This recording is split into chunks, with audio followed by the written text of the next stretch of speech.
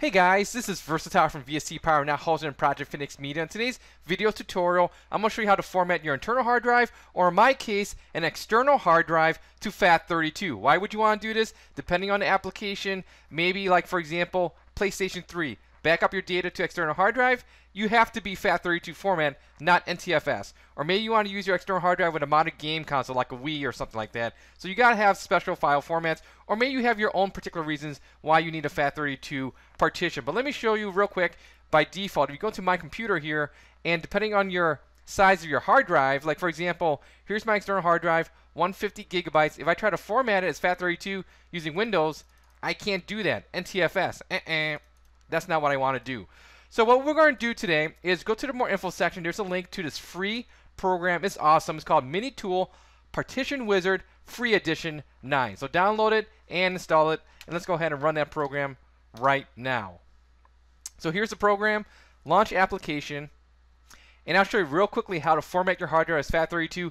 Yes, you will lose your data, so just make sure you back up anything that's important on your hard drive, internal or external. Back up that data before you proceed with this tutorial. I cannot stress that enough.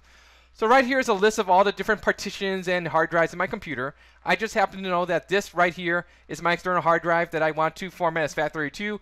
You must make sure that you are formatting the very correct partition, because I am not held liable or responsible if you mess up. So what you want to do is find your hard drive. Here's mine. I'm going to format the whole thing as FAT32. Notice right here it says it's NTFS. So how do you format as FAT32? So that's pretty simple.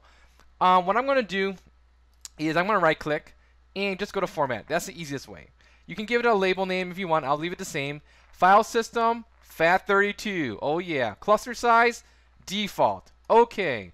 And then just click on apply. It's going to say apply pending changes. And follow this note here. Say yes. And then you just let it do its thing. Don't do anything else. It's going to go ahead, format your partition properly to FAT32 format. Once you're done, you're good to go. You can rock and roll. You can take it to your PlayStation 3 or your Wii or whatever else you want to do and copy your files over and have a lot of good times. So here it says applied all the pending changes successfully. Awesome. My hard drive now is FAT32. Cool. Let's go back to my computer here, and we go back here, right click, go to properties, and it's FAT32, 150 gigabytes, exactly what I wanted it to do. So that is today's video tutorial. You guys have any nitpicky questions, leave a comment here on the YouTube page, and I'll get back to you as soon as possible. Once again, thank you for watching. Take care. Bye.